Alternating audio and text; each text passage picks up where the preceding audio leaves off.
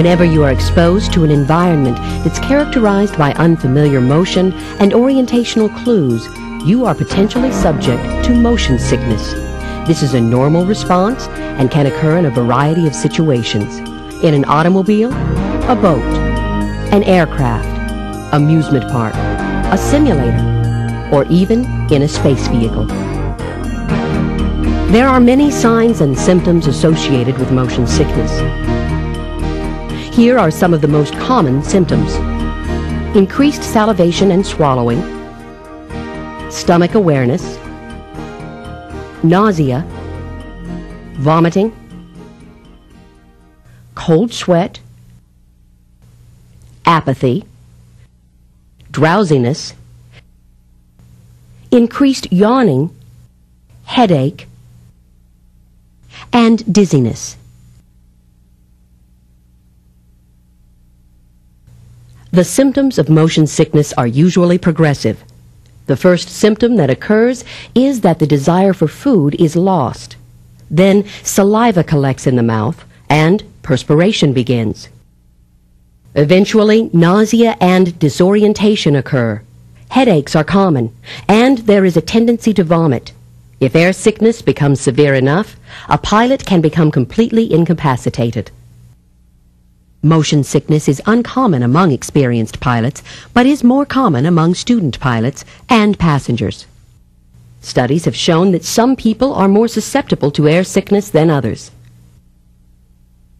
There are several factors that can increase a person's susceptibility to motion sickness.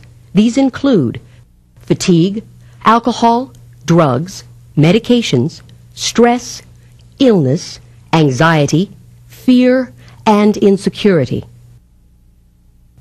Reduced mental activity during exposure to an unfamiliar motion has been implicated as a predisposing factor for motion sickness.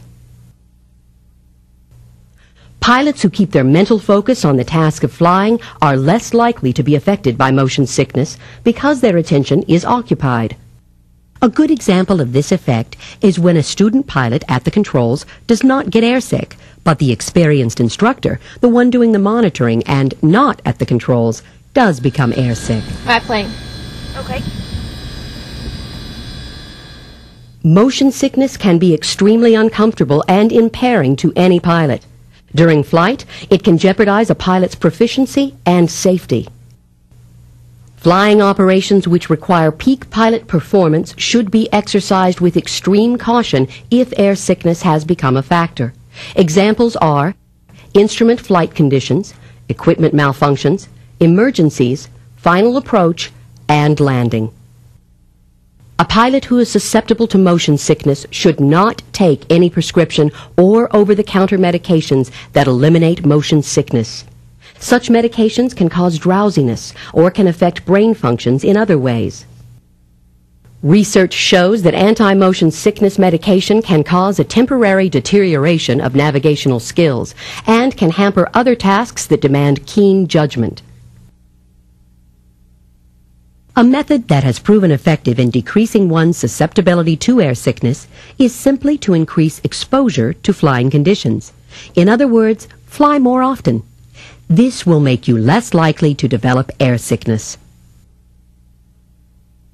If motion sickness should occur when you are piloting an aircraft, there are some helpful tips that can lower the discomfort. Open the air vents. Loosen any tight-fitting clothing. Use supplemental oxygen. Keep your eyes focused on a point outside the aircraft.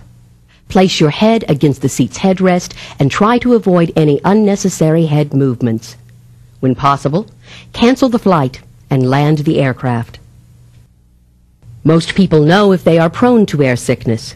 However, there is no known preventive or adequate treatment that's considered sufficiently effective without undesirable side effects for a pilot. Much research continues to be conducted, some of which suggests that there is a greater chance of becoming airsick if one flies with an empty stomach. Simple foods that are tolerated well are recommended. In addition, adequate fluid intake is also important.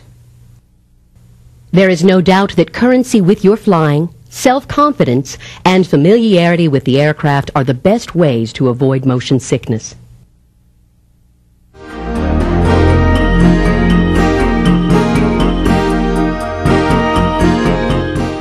When people are exposed to an environment that's characterized by unfamiliar motion and orientational cues, they are potentially subject to motion sickness.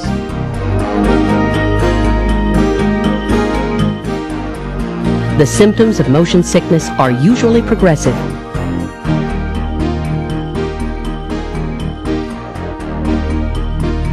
Motion sickness is typically uncommon among experienced pilots, but is more common among student pilots and passengers.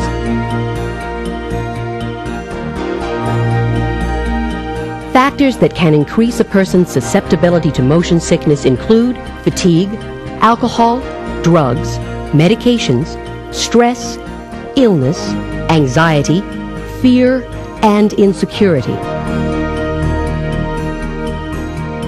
Pilots who keep their mental focus on the task of flying are less likely to be affected by motion sickness because their attention is occupied.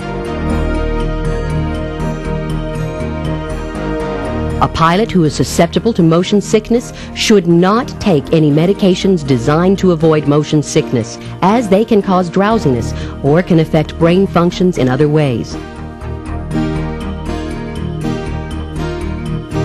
Remember, flight currency, self-confidence, and familiarity with the aircraft are the best ways to avoid motion sickness.